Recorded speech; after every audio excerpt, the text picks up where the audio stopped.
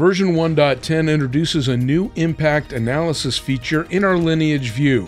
Starting from our Lineage view, we can see objects upstream such as raw customers, orders, and payments, and visually observe how they flow into our staging customers, orders, and payments, ultimately making their way into our customer table. This then feeds into our address and customer reporting, as well as our sales data mart, account models, and other downstream dashboards.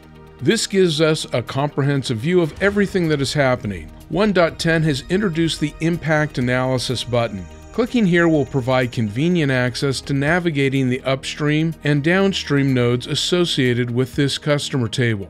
This is our first node. We can also look upstream, so reading to the left of the Lineage hierarchy, you see that the node depth now reflects a value of -1. We can filter these results by various parameters such as specific tag or domain.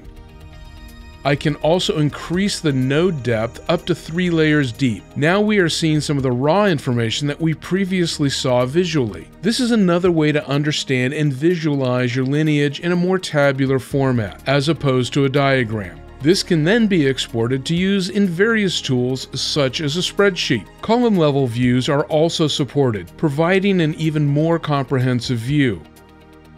This shows the source table, source column, and the impacted column. Here, you see the source column of payment ID, but the impacted column is ID, so you clearly see the name migration. This feature provides another way to consume this lineage information. This also provides a simple method to control what columns appear in the grid.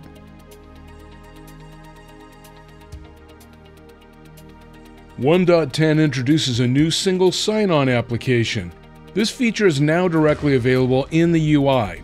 In previous versions, you would have to configure single sign-on with the help of your DevOps or support team that would configure the backend changes. Now it just requires a few clicks. Start by clicking on Settings, then select SSO. We have a variety of providers available such as Google, Azure AD, Okta, SAML, Auth0, and more. Let's take a look at Okta for this example and select Configure. We see a variety of available fields, all of which have context help in the right pane.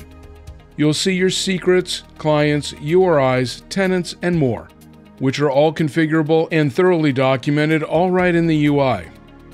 We can also enable self-signup. This allows us to tailor the experience for new users to the company's guidelines regarding approvals, whether they get immediate access or need intervention to approve.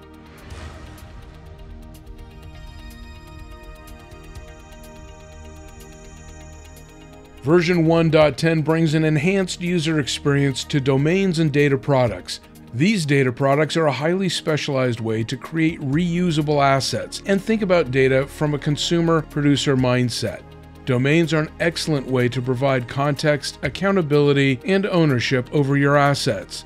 This update has made these tools more user-friendly and intuitive.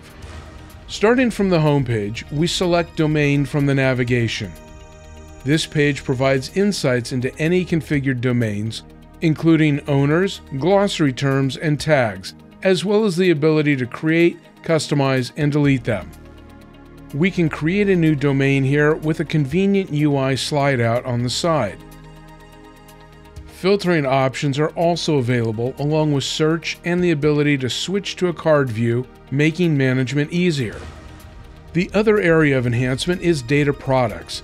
These are now their own area within the platform. In previous versions, they were a subset of domain.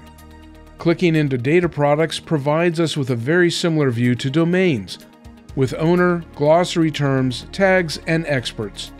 We have a similar ability to search and filter, and we have that card view here as well. We can create a new data product here in a very similar experience as domain. These exciting updates make it that much easier to manage your data assets.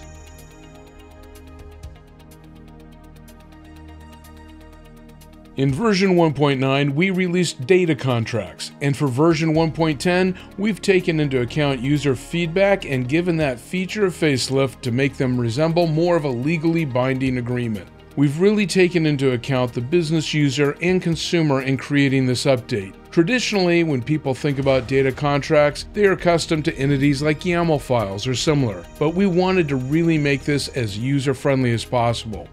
You can quickly see if the contract is in a pending or approved status, and if any red lines need to be addressed. We have versioning and owners in addition to status. There is a free-form description, and one of the additions we made here was the terms of service, how this contract should be leveraged. We also have this new SLA section. What is the freshness, the completeness, the latency, and the retention of this element? The associated schema and its status. We also have a new security element that we've added. We can see that classified information is part of this contract. Then, similar to schema, we have a status for the semantics. We also have the execution history, which makes it very simple to see when the contract has run successfully or failed. Going back to the top, we've also condensed the option buttons here. Click on Settings and you'll see various options here. Then select Edit and you'll get a very similar experience as adding a new contract.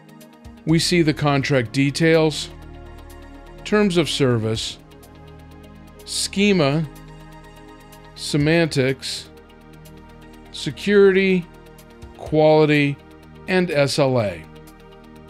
These new updates make this new feature even more powerful and easy to use.